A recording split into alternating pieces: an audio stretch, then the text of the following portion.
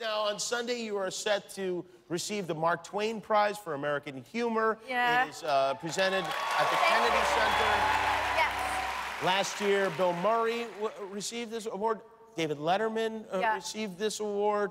Eddie Murphy, Carol Burnett. There are many, many great comics. How do you feel about this right now? Well, I can tell you something. Of course, I'm honored and excited.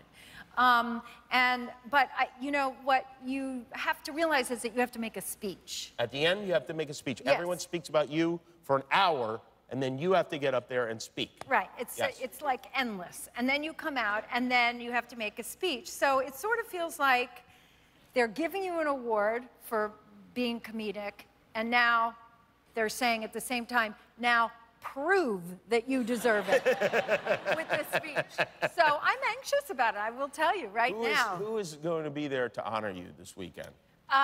Let's see, my friend Jerry Seinfeld. Oh, yes, you know him from the show. Yes.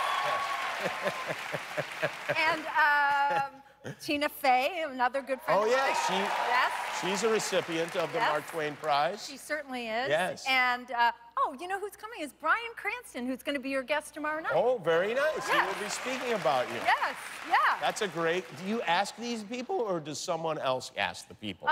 Both. Both, yeah. Yes, yes. Yeah. You know, you sort of present them with who you think would be good, that feels organic, and if they approve your choices, they ask the people. You know, it would be a nice thing you do after everyone speaks, all your different friends speak about you. Yeah. Send out a list afterwards of who you thought was best, going down to worst, just in order. That's a wonderful idea. Rank them. Maybe that's how you close the show. Like, Jerry was the best.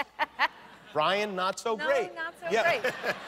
Exactly. Put the pressure right back on them. Well, if anyone deserves it, it's you. You are unbelievably, fantastically talented. Thank you. We're so glad you're alive. Me too. And don't forget to vote. Julie Louis-Dreyfus, the Mark Twain Prize for American Humor, November 19th on PBS. We'll be right back. If you like that video, click subscribe, and we'll be together until one of us dies.